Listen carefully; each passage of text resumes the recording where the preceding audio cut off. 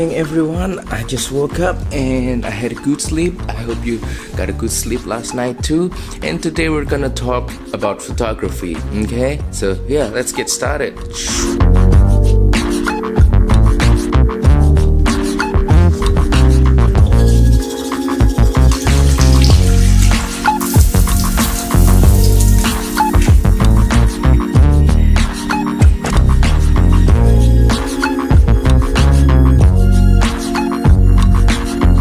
So today we're gonna pick up some things at the mall first, and then after that we're gonna come back and then we're gonna talk about landscape photography. Okay, so yeah, landscape photography isn't exactly difficult, so yeah, I can maybe share a little tips with you when it comes to landscape photography. And also I want to share my gear of choice, which might be surprising for you because I'm currently using Micro Four Thirds, which is not really a popular kind of camera system. So yeah, I'm gonna share why I chose Micro Four Thirds, what's the benefit and what's the disadvantages, and why I kept using them until today.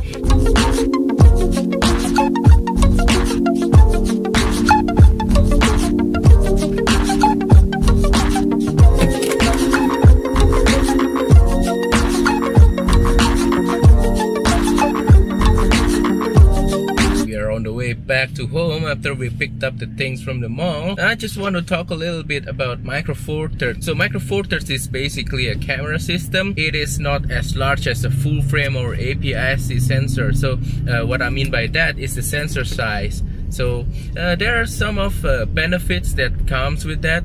First is that you get more depth of field with the same aperture. You can also have like smaller lens overall. Most of Micro Four Thirds lenses aren't that big. They're small, they're tiny, they're lightweight, and it's easy for them to travel. And yeah, I travel a lot, so I need portability, compact size, that kind of thing. But there are some drawbacks too that are present with Micro Four Thirds sensor. One is that they don't do so well in low light, and then they also don't produce shallow depth of field. For the same aperture, let's say f2.8, on full frame you get really blurred background, but with Micro Four Thirds it's not as blurred.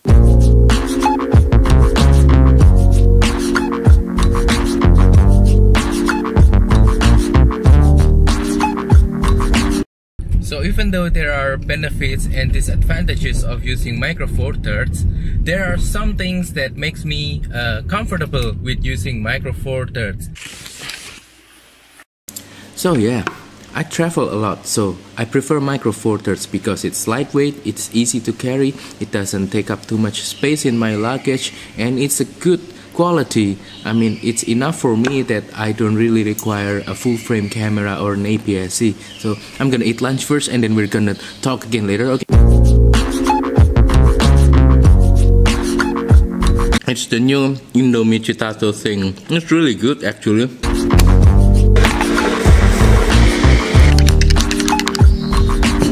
So yeah, that's why I choose Micro Four Thirds. It has the right compromises and the picture quality is good enough for me because I'm not a professional photographer or videographer. I just want to get a good quality picture, that's all. And Micro Four Thirds facilitate me to do that without the hassle of a big camera, giant lenses and heavy gear, you know.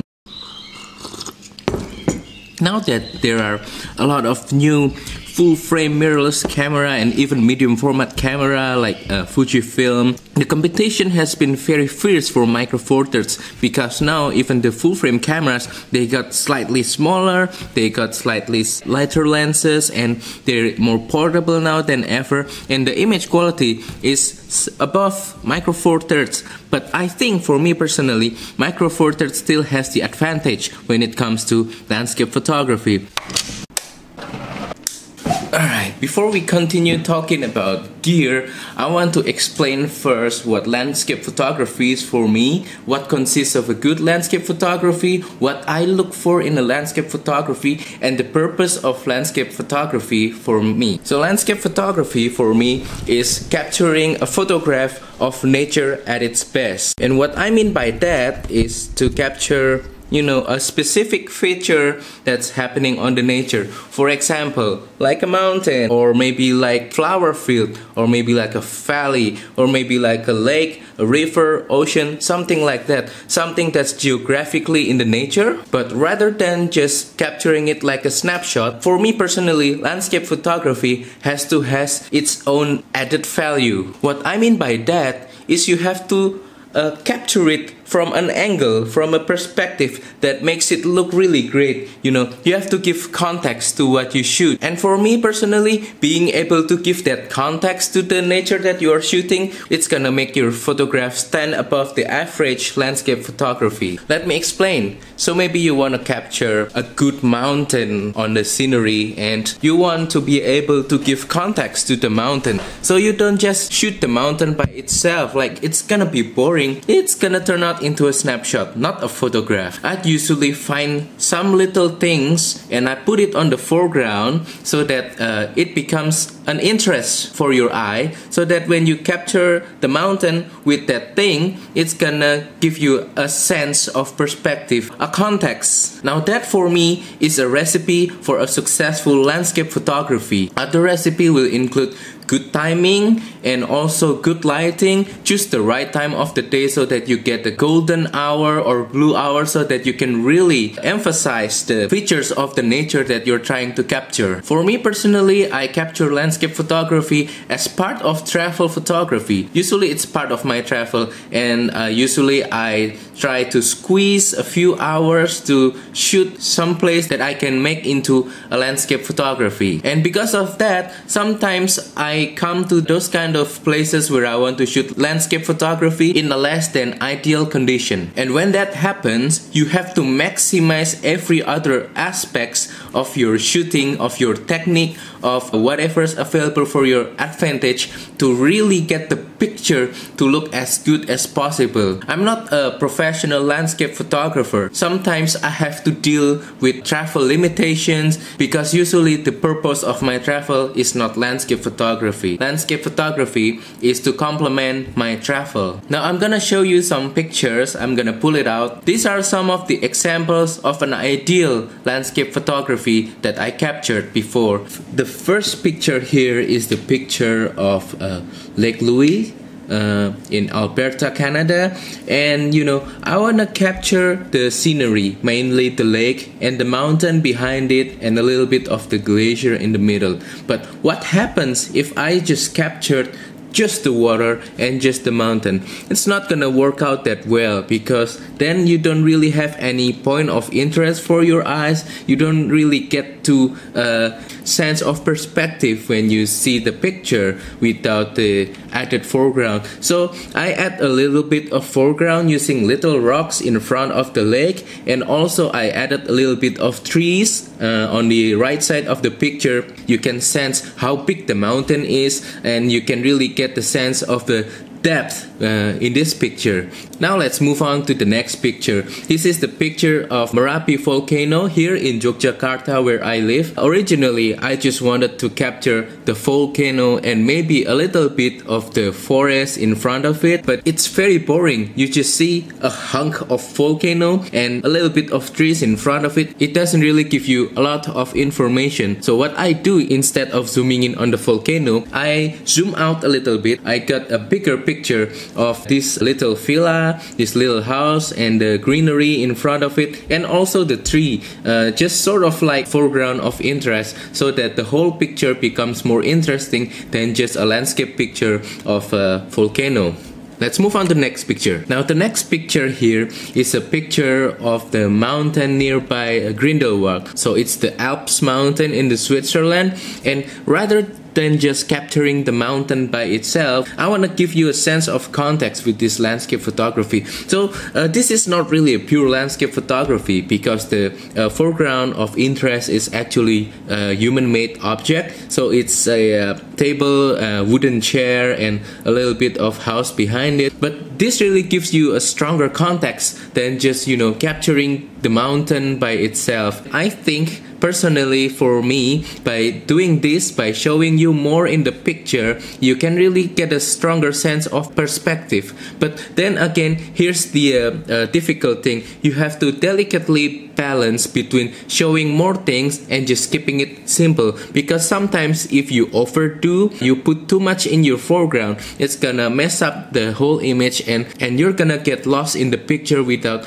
knowing really where to focus your eyes at. Now the next picture here is Lake Lugano, and it's a beautiful morning in the Lake Lugano. I stayed at Lugano at that time. I want to show this majestic lake with the mountain behind it, like the small hills with the little towns on the foothill and like on the valley, and you know, the beautiful sky and whatnot. But it was really dull when I pictured it without the bridge that's in the middle of the picture. So by including this little bridge in the middle of the picture, I'm trying to have something like a foreground of interest that will, you know, guide you right in the middle of the picture to introduce you to the picture. I think the picture looks better with the bridge than without the bridge. Now let's move on to the next picture. This isn't really a landscape photography, but here I just want to show you some techniques that you can do to enhance your photography in general, not just landscape. So what I want to do in this picture originally is to capture the little towns on the foothill of the mountains, and just to kind of capture the whole lake and the beautiful sky behind it. But I didn't really find a good foreground of interest that time. So that time I rode a boat, and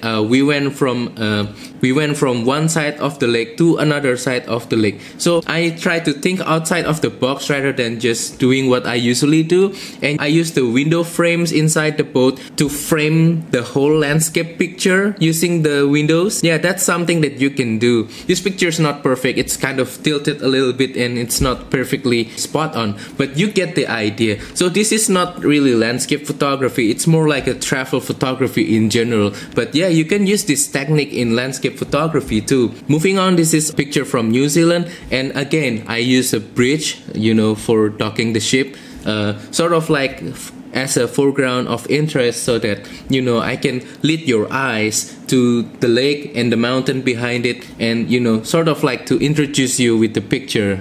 Moving on, so this is a picture that I took from the top of Mount Sulphur in Banff. What I try to accomplish from this picture is to show you the city of Banff with the mountain behind it and the beautiful sky above it. But I added the foreground using the trees, the little forest, the snowy trees, and in particular I found that a yellow tree on the left part of the image and the two tall trees on the right part of the image as a foreground. So I think it kind of gives you the feeling of depth, you know. It's like layers that introduces you slowly to the city of Banff that's in front of it. So yeah, by now I hope you started to get the feeling of, you know, some of the things that I do in landscape photography to make it more interesting. So what I want to emphasize from this landscape photography discussion is the importance of using foreground to enhance your whole picture. So I hope you've been able to see the pattern of me trying to put foregrounds or natural framing in front of the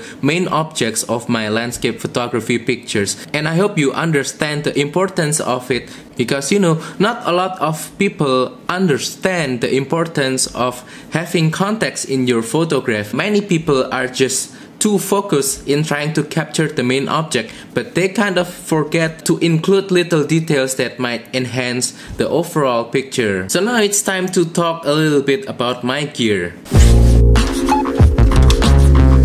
So yeah, as I mentioned earlier, I use Micro Four Thirds camera. So I want to show you this little guy. This is my Panasonic GX8, and it has the Panasonic Leica 15mm f1.7, and it's not really my go-to landscape photography pictures, but some of the pictures that you see earlier might have been taken with this lens. Now this is my wide angle lens that I used a few years ago before I switched to a newer lens. So this is like my old wide angle lens.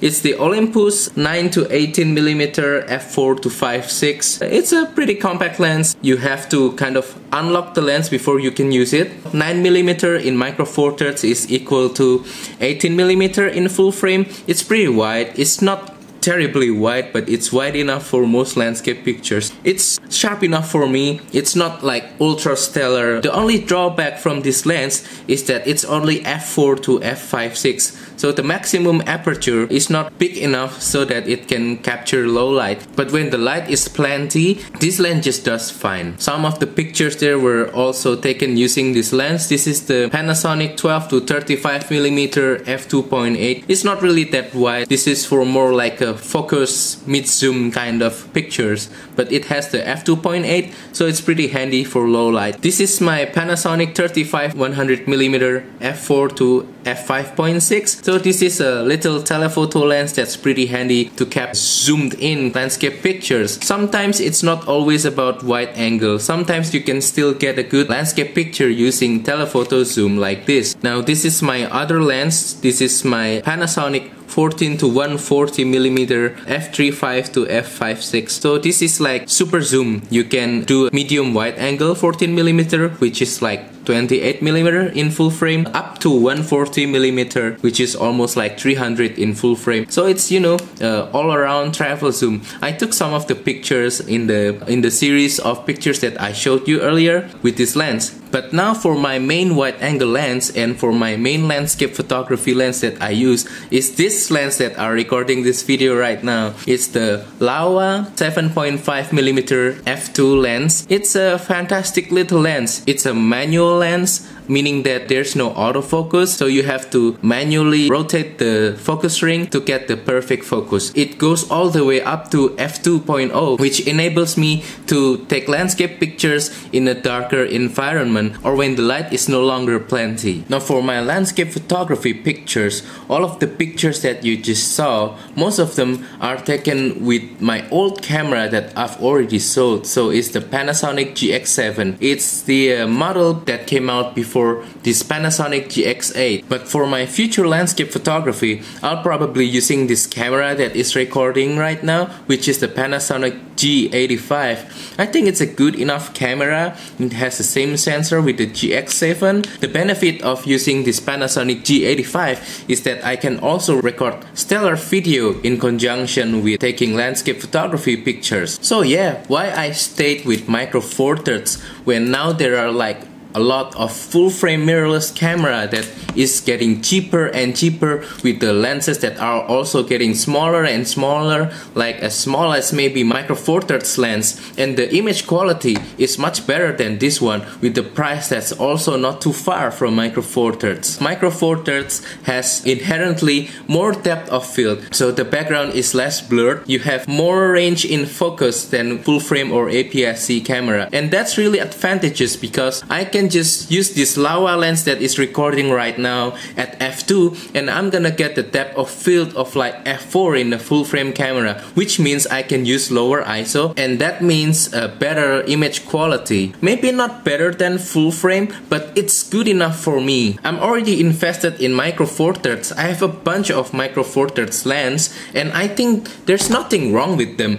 I don't want to switch to full frame just yet, and I don't really see myself upgrading in the next 5 years. I'm still good with Micro Four Thirds, even though people are now trying to get me into full frame. Oh look, this new camera, this and that, and they're trying to persuade me to switch, but I don't really see that significant jump of image quality coming from Micro Four Thirds to full frame. Yes, if you pixel peep, you can see much more detail in full frame cameras than in Micro Four Thirds, but again, I'm not a professional photographer. I think for me, Micro Four Thirds makes more sense, even though the image quality is not as detailed as a full frame camera or APS-C. Sometimes I even capture landscape photography not with my Micro Four Thirds camera, but with my phone. This phone is an LG V30. It's one of those phones with a multi-camera in it that has wide angle camera, and I've captured some good landscape photography pictures using this phone. See, what I'm trying to say here is that gear doesn't really matter. Don't focus too much on the gear. Focus on the process of making the picture. Make sure that the composition is good. Make sure that you find a good foreground of interest. Make sure that your object is good. Make sure that you shoot at the right time of the day. Make sure that the light is pretty. Make sure that the sky is beautiful. A lot of those little factors will add up to the image and makes your image good. So it's not always about gear, and gear won't guarantee your picture to become better than the average picture. So yeah, I hope this little talk about landscape photography has been useful for you. I hope this has been inspiring for you. Thank you so much for listening. So now I want to ask from you in the comment. Please write down below which one of the pictures that I showed you earlier that you like the most. Let me know. Alright, so now we're gonna continue with my day. I wanna play a little bit of guitar, you know. Today is a holiday, there's no work today, and I wanna practice a little bit with my guitar. I have something in mind that I wanna play, and maybe because it's holiday and I still have few more days off, maybe I will record a cover song of a church music, as you guys been already requesting like since many months ago.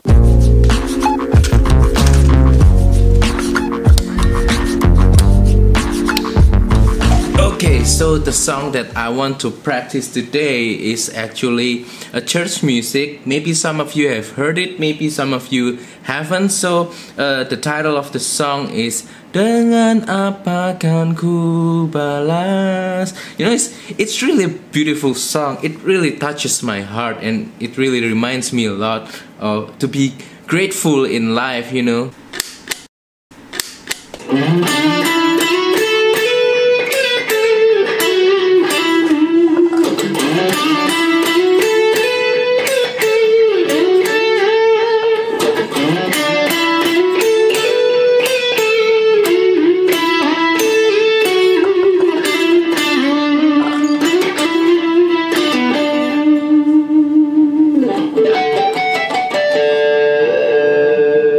It's currently 5 p.m. and yeah, I'm about to get freshened up, and I will pick up my girlfriend soon, and we're gonna spend the evening together, okay?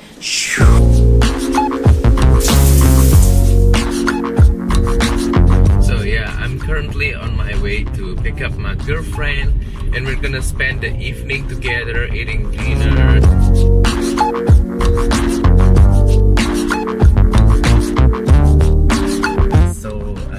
Picked up my girlfriend and we're going to have dinner, so see you later. So I just got back from eating dinner. Now I'm back in my room, and now I'm currently going to edit the vlog footage for today, as you can see right there. And yeah, by the way, thank you so much for all who's been watching all my recent vlogs, all my other videos, and you know, been subscribing to my channel. I really appreciate your guys' support, and please let me know how am I doing with all these vlogs, and if you have any suggestions or comments, please let me know. So yeah, I think I'm gonna end the vlog right here. Thanks so much for watching, and yeah, don't forget to like, subscribe, and comment, and yeah, thank you and goodbye.